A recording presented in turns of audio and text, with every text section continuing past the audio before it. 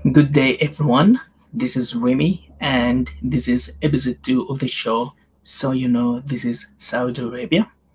In this show, I'm going to focus on a specific topic, and that topic is about the sports watching or the sports industry in Saudi Arabia. And my focus will be on three main topics, and then the fourth topic will be about the human rights situation in Saudi Arabia, along with the three topics that I'm going to share with you. So the topic that I'm gonna focus on is about the latest news that we have heard about the transfer of Benzema and other players who are going to join him in the next few months to the Saudi Pro League. That's the first topic. So the first topic, as I said, is about Benzema joining Alittihad club, one of the four biggest clubs in the country. And the second topic will be about the acquisition of the Saudi Public Investment Fund, taking over the biggest four clubs in the country. The third topic will be about the merging of the PGA Golf Tours and the LIV Golf Tours that was created by the Saudi regime through the Saudi Public Investment Fund together to make it even a bigger golf tour around the world. And as I said, the fourth topic will be focusing on human rights situation in Saudi Arabia. But first of all, before I start all of this, I just want to pay respect as I'm living in Australia. I want to acknowledge and pay respect to the elders, present and future of the owners of this land, and it will always will be, it was, and it will always be the land of Aborigines. And okay, I think we should start with the first topic. So I think most of the people here have heard the news that Benzema have joined Alittihad, one of the four biggest clubs in the country. And before him was Cristiano Ronaldo, and the rumors, if you follow up the news, was talking about other players are going to join Benzema in the upcoming few months for the next Saudi Pro League season. So the thing is that I want to share with you is not about how much Benzema is going to get paid or how much value Benzema will add to the Saudi Pro League in the global station. In the global image or towards the global about Saudi Arabia, but it's more about one of the human rights that Benzema is getting too much, if I would say that, than the other working rights that other people are receiving in the same country that he's living at the moment, which is Saudi Arabia.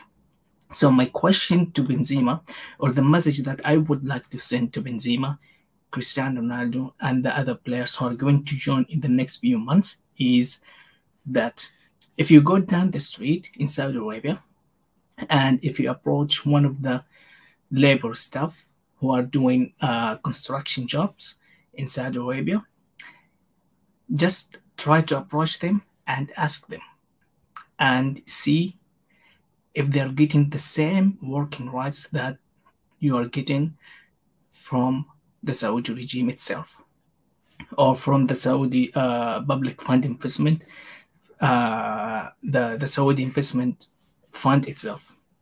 Because if you don't know that Karim Benzema, Cristiano Ronaldo, or any other players who are going to join Saudi Arabia, those players, what I mean by is the famous ones, those who can bring more attention to the world fans of soccer. This message is about if you think that you are getting a fair and enough working rights in Saudi Arabia by being someone who is doing a job and get something in return, and that's working rights that you are receiving is fair and equal, it's actually not true. As I said, when you go down the streets and you ask the people who are doing construction jobs, they will tell you the reality of the working rights in Saudi Arabia. Ask them about how they live. Ask them about how they being treated, either by the company who are sponsoring them, or by the government itself when they come to, for example, to renew their passport or to have some sort of license to work or to travel around the country or within the city they are working at. Hear their stories and figure out why they are doing or why they are suffering from this situation. Why is this happening to them? Once you get the idea of that, you will realize that the reason that you are being treated that way and they are treated that way, it's because you build your own image, you build your own reputation, and they want to get benefit of that, and that's why you have been treated that way. And those people, they are just like, let's say, your family members. They are just like your family relatives. They are just your friends in the neighborhood when you were in France or Portugal or any other country in Europe. They are just human beings. But the way they have been treated that way, because they couldn't reach or they couldn't have the chance to make their own reputation and image that make you have that privilege to have this type of working rights. And there's something funny about the working rights in Saudi Arabia. And what is actually, if you don't know that, I'm gonna tell you this right now in front of this camera live, that in Saudi Arabia, if you are a foreigner who is working in Saudi Arabia, the first year you will have to pay about 200 riyals, Saudi riyals, every single month, only for you being a worker. If you have a family member in Saudi Arabia, you will have to pay the same amount every single month. That's for the first year. And the reason for that payment is actually not convincing, vague, unclear, unfair, and equal. That's for the first year. The second year is you have to pay 300 Saudi riyals. You have to convert it to your own country's currency. It might be a little amount, especially if you convert it to European euros or to American dollars or even Australian dollars. It will be way less amount. In Australian dollars, by the way, 200 riyals equals to almost 100 Australian dollars. 300 riyals the second year equals to about 150 Australian dollars, which is a lot of money. The third year, you will have to pay about 400 Saudi riyals, not just for only you, but also for each member of your family who's joining you in the country. Just for staying, they have to pay the same amount as you. And that's taken from your salary every single month. So if you stay more than 3 years, let's say 4 or 5 years, you will still have to pay the 400 Saudi riyals for no reason. You just have to pay and keep silent. Otherwise, you'll be in big trouble. So in your situation, Karim Benzema, if you don't know this, and also Cristiano Ronaldo, if you don't know this, ask your financial advisor, your private financial advisor, and ask them about this. Probably you won't have to pay for that because you have your own reputation, you have your own image. That means if you say something against the government, the House of Saud regime, they will be affected very negatively and they'll be in big trouble. So it's better for them not to charge you that amount. It's not that big for you, but for the other laborers who are doing construction jobs, who have built this country, it means a lot. Just think of that, and please, please, be a voice for the voiceless in Saudi Arabia. Okay, the second topic is about which is interesting because at the same time, the Saudi Public Investment Fund, when the news went out talking about the transfer of Benzema to Al-Ittihad, and he's going to be paid for like about $200 million per season. At the same time, this news came out saying that the Saudi Public Investment Fund took over the biggest 4 clubs, or took acquisition of the biggest 4 clubs in the country. And the biggest 4 clubs in the country are, first of them, the current champion, which is Alittihad club, where Benzema is. The second is Al-Hilal, one of the Asian Champions League champions. Al-Nasr, where Cristiano Ronaldo is, and Al-Ahli. Al-Ahli and Al-Ittihad, they are all located in Jeddah city, one of the second biggest city in the country. And Al-Hilal and Al-Nasr are located in Riyadh, the capital city of the country. So the funny thing about this public investment fund is it was actually created by the Crown Prince, who's famously known by MBS or Mr. Bonzo, Mohammed bin Salman. This fund is created by that regime, the House of Saud regime, particularly by that person. And when you look at the public investment, you might think that it has to do something with the people. But actually, it has nothing to do with the people of Saudi Arabia. And no one in Saudi Arabia, except if you are a family member, the House of Saud member, no one gets any penny or any cent from this fund and any other projects that's being controlled by the government, including Aramco. So no one from the Saudi, no one in Saudi Arabia, I mean the citizens, get any penny or cent from these companies or from any other company.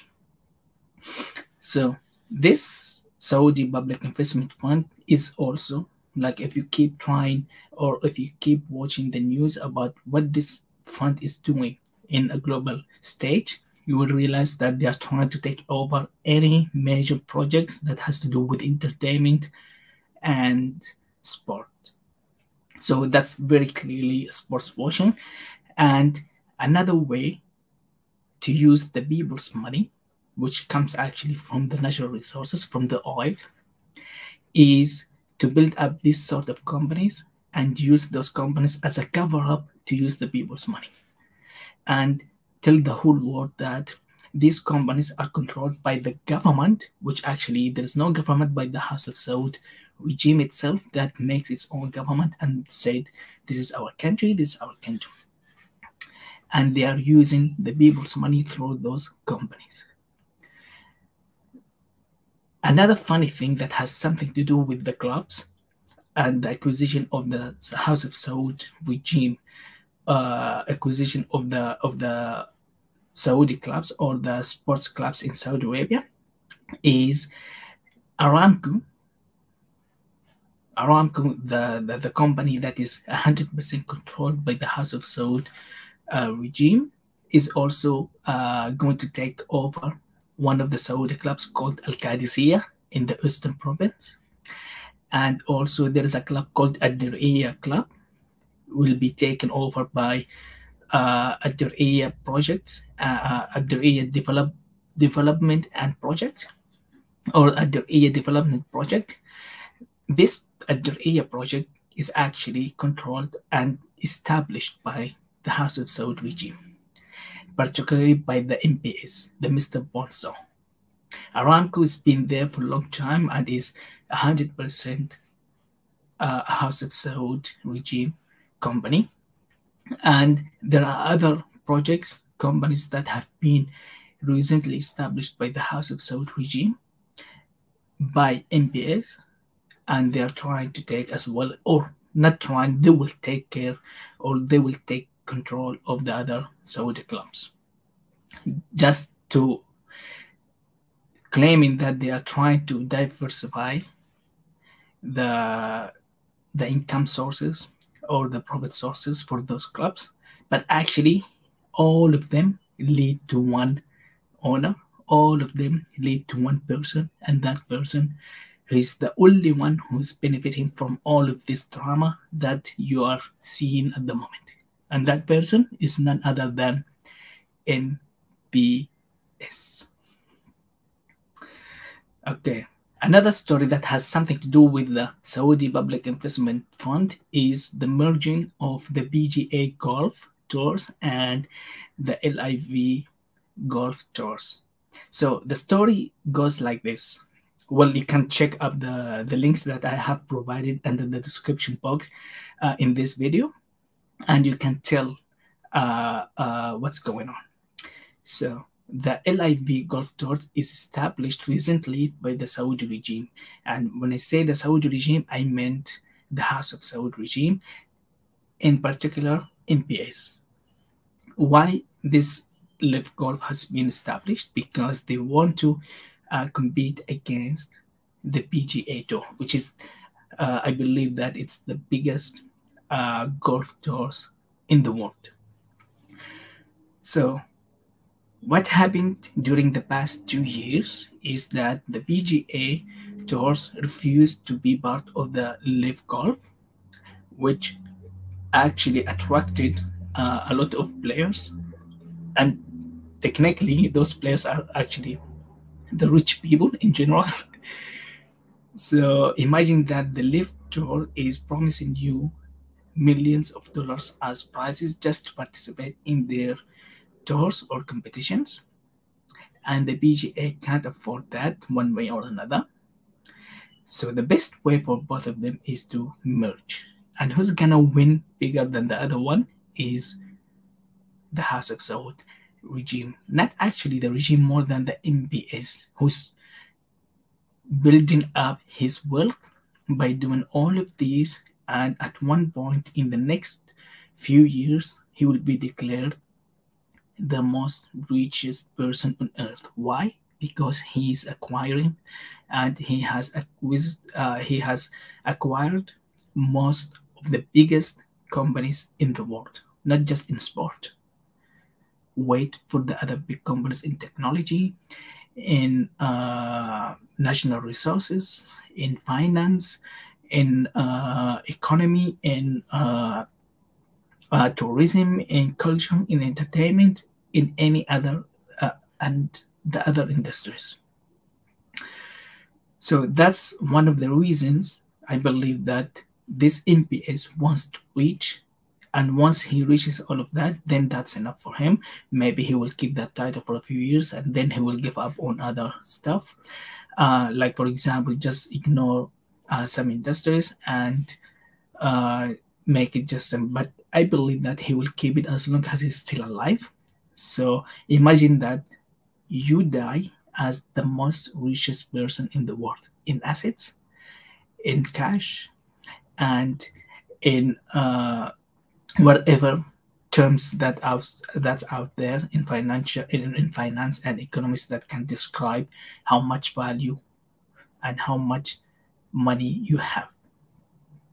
So that's one of the reasons that he wants to reach. Besides that, he also wants to change his reputation, his image.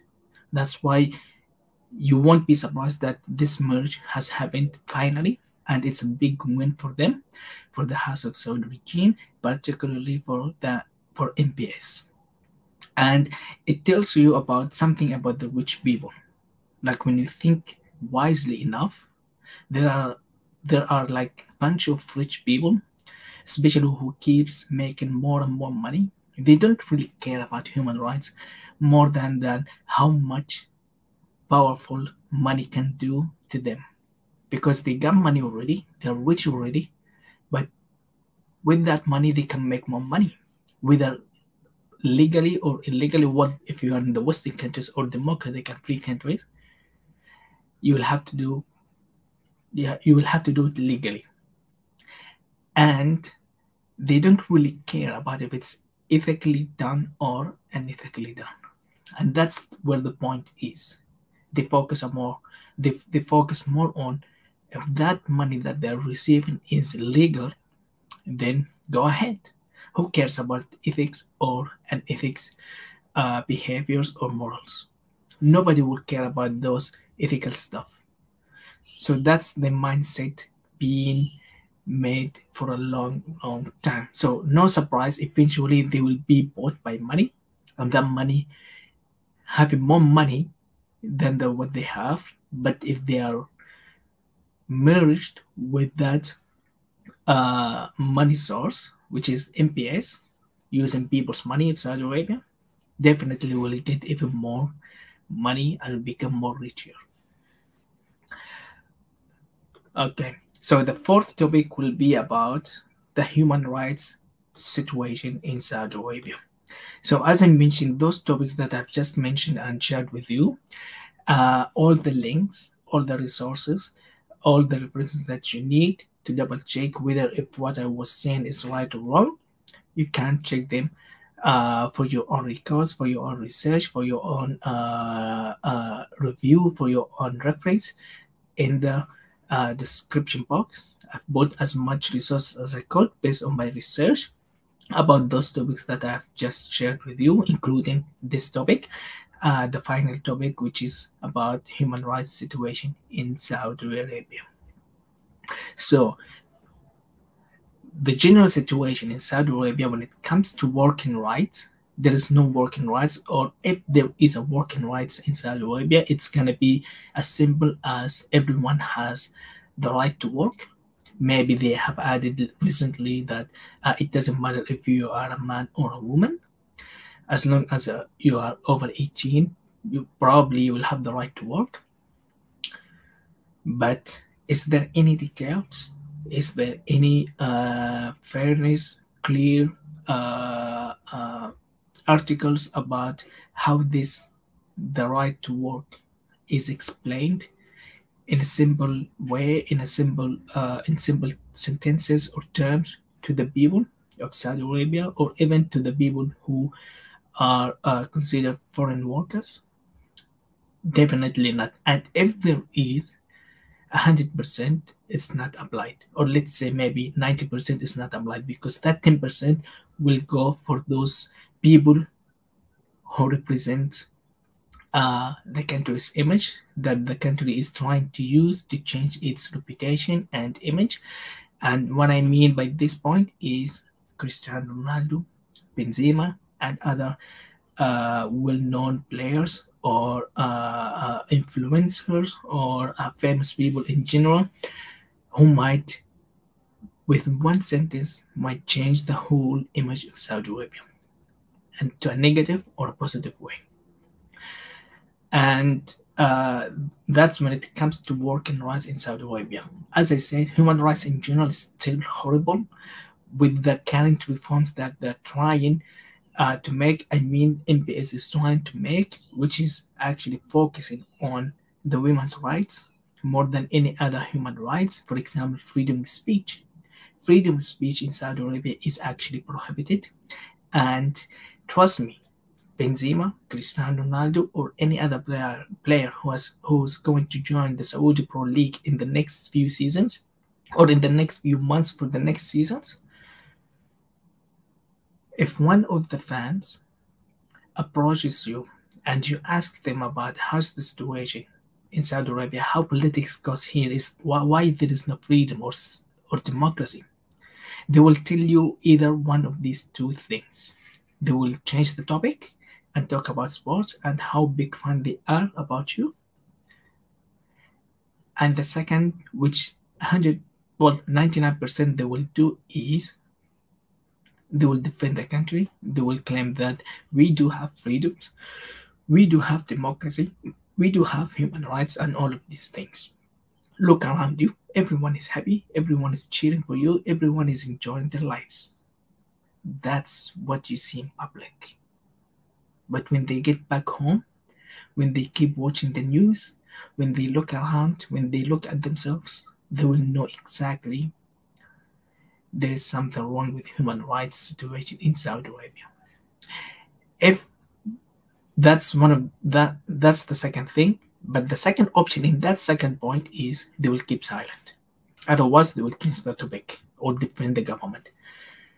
If by mistake one of them said, well, I agree with you, there's something wrong with democracy, this particular person, definitely he won't be alone with you only. He will be surrounded by other people, and he will be reported, even maybe by his family members or the family members or by friends, even close friends. And this particular person will be in big trouble just saying that there is something wrong in the country. And what's gonna happen to them? If you don't know, if you can't imagine, I'm gonna tell you what's exactly gonna happen to them. They will find him in a few minutes. He will be disappeared suddenly. He will be in prison for up to 5-10 years, maybe more. It depends on if he's a Sunni or Shia minority of that religious groups. And his family members, friends, close friends will never know or hear anything about him. They knew that he or they have been disappeared suddenly and no news about them. And if they kept telling about if they kept calling for the government to help them out, they will say, go to this department, or like, for example, go to the police department in that neighborhood, or go to the other interior ministry department, or go to the working ministry department, go to this department, go to that department, and no one will tell you what exactly happened to them. They will just direct you to go to the other department. They have something about that person, and they will be in that situation. These people will be in that situation. His family, their family members, their friends will be in that situation for years before they knew that he's in prison. He has been disappeared suddenly for more than 1-2 years, or maybe a few months. It depends on how he's being treated by the government itself. So they will be disappeared for up to 5-10 years just because of saying one word to you. And then when they get out, they will be traveling banned. They will be banned from traveling for up to 10 years, maybe more. And then they will be truly free, like if they plan to leave the country eventually. But that's up to them anyway. So that's what's gonna happen. So what's gonna happen to them when they are locked in prison all of these years? You can imagine whatever you can imagine of. Torture, lack of health care, lack of treating as human beings, all types of torture you can imagine of. And they will live miserably just because they told you they're not satisfied with the human rights or with democracy or freedom in Saudi Arabia. And they were caught by one of the people who were surrounding him and reported them. Simple as that. Imagine that's how you live. Imagine women's rights. Imagine people are being kidnapped and disappeared just because they have said some sort of this type of sentence. And that's the human rights situation in Saudi Arabia. And if you are LGBTQ community or the Shia community, these communities are minor communities, you'll be in even bigger trouble. Because if you are a Shia group minority, probably you will eventually be executed. And if you don't know, until now, the people in Saudi Arabia are getting executed as a punishment. Death penalties as punishment. That happens until now. And the death penalty in Saudi Arabia is by using sword, not by hanging, not by injections or any other modern way of death penalty. But by sword. In Saudi Arabia, it's by sword. So the situation in general in Saudi Arabia is really, really horrible. It's still horrible. And if anyone thinks that, especially if you are from Europe or Australia or New Zealand or Canada or the US or any of the democratic and free countries and most developed countries, if you apply for a visa to visit Saudi Arabia and you think that you get it because and when you apply for it and you get that visa within minutes, it's not because they respect you or they value you. No, they see you as a sheep who is going to pour a lot of money for the House of Saud regime. Not for the people, not for its economy, not for anything else, but for the House of Saud regime, particularly for MPS. So that's what's going on in the country, which is my country, unfortunately, Saudi Arabia. And these are all the news and updates that I wanted to share with you. You can look up at the sources that I have provided in the description box below. And so you know, this is Saudi Arabia. This is the end of the episode. I really thank you and appreciate you if you share that and if you send all of these messages to Benzema, Cristiano Ronaldo, and other players who are going to join the Saudi Pro League in the few next months to join the Saudi Pro League season. And I hope these players will make a change, will be the change and the voice for the people in Saudi Arabia and represent their voice and demand the freedom of speech, human rights, political rights to be applied and exercised freely in Saudi Arabia, at least while they are there or when they leave the country after a few years. That's me, Rémi. Until then, I'll see you soon. Take care, and I wish you a good day.